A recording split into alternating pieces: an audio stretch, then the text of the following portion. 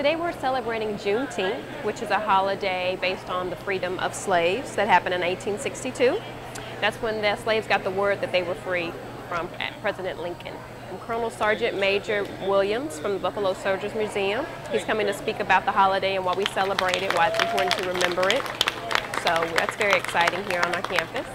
Well, what I hope they recognize about Juneteenth is that was the day the proclamation was signed down here that there was no more slavery for the freedom. When it was signed, after the Civil War was over, every southern state knew that there was no more slavery time. But it had taken 7 years for the proclamation to be down here read, because wherever they started reading it at, it had to be enforced. Until it was enforced, it could not be mandatory law. It was wonderful listening to our speaker today. He's the last of the Buffalo Soldiers. I actually did not know that much about the Buffalo Soldiers and their existence and their contribution to our history until today.